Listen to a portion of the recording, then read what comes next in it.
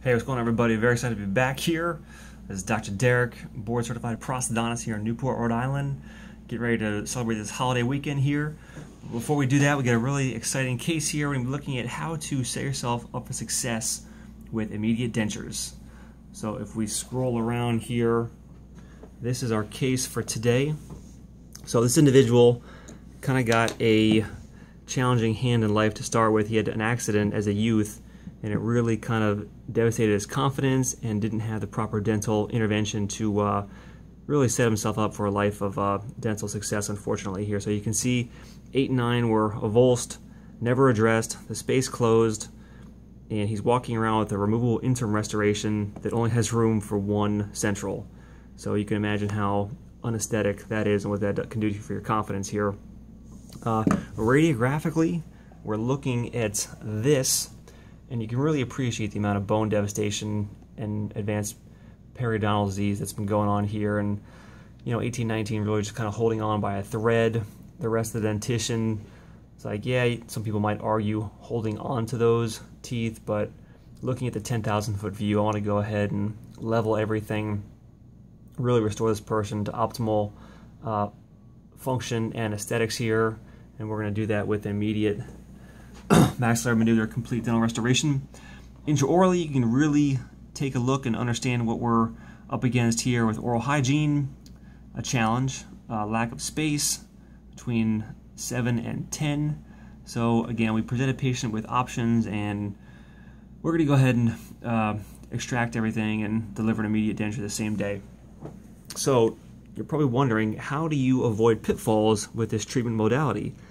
Well, first off, for those of you, we're going to take a trip down memory lane and take a look at the FaceBow and articulator. I know people don't use those out in private practice, but they're still very relevant and helpful. Your maxillary cast, you want to make sure it's parallel to the deck and not canted one way or the other. The FaceBow helps you do that. Also helps you get an average distance to your TMJ joint for help the accuracy. And to mount your mandibular cast, you're going to go ahead and use, remember this, a record base. Yes, record base is going to help you get some stable posterior stops, and that way you can articulate your case with confidence. Teeth are closed, and we're feeling pretty good. Also, before you cut all the teeth off your cast, so again, I realize that you're probably not setting your own teeth, but if you're in school or residency still, you probably are setting teeth. So don't just cut all the teeth off haphazardly. You get a ton of information from these teeth here, like incisal edge position, which I've marked there.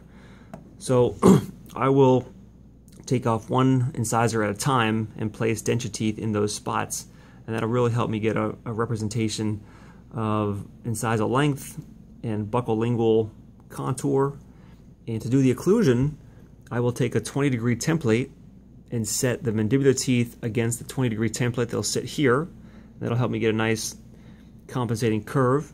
And then I'll set the maxillary teeth against the lower setup to get some bilateral balance. So again, I'm going to do a second video once I have the teeth set here. But I hope you guys found some value in this, and if you did, please leave some comments. Find me on social media, Derek Gatta, Facebook, Instagram, Twitter, Periscope, what else is there? LinkedIn, anywhere you want. So you guys have a good holiday weekend. Talk to you later.